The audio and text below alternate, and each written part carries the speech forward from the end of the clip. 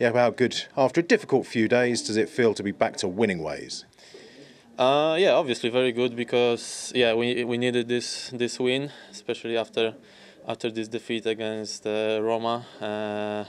We need a reaction, and I think we show it today.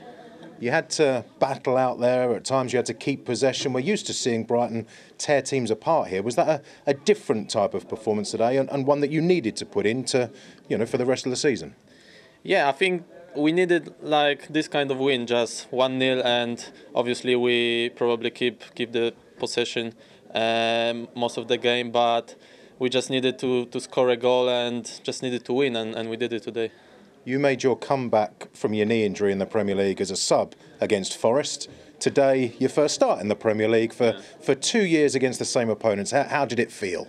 Yeah, I feel very good to start the game, especially at home at the Amex, and I was buzzing when Gaffa said that I'm gonna start, and obviously felt very good and got a lot of help from the boys on the pitch and also from Gaffa, and yeah, feels so good to start the game again.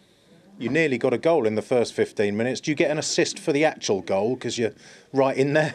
Yeah, I don't really know how it went into the goal because I tried to block the keeper and just what I did, and then I seen the ball in the goal and didn't really know how how that happened, but yeah, very happy to get this goal.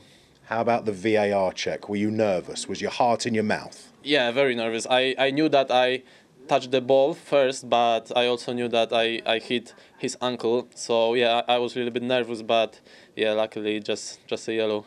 And just finally, the reaction from the fans as you were subbed off, how special was that? Yeah, very good. I think fans always been brilliant with me. I always feel the support from the fans.